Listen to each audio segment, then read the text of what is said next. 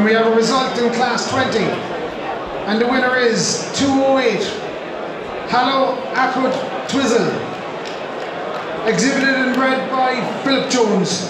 So she wins the exhibitor bred champion as well as best udder in the class.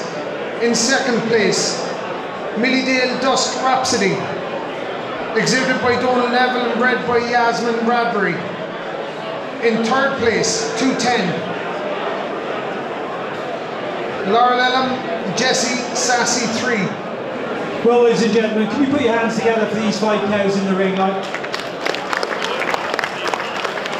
When you think at home what it is like to have a 4th, 5th, 6th, 7th calver, well, that's what we've got in front of us. So credit to these cows and the exhibitors and the breeders.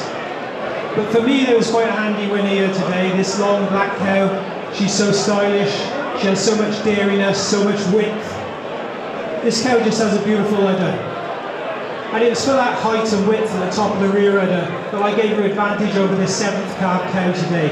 You can't help but admire this cow in front of us. She's so open rigged, she has such a snug udder, she tracks and the locomotion around the ring is so good.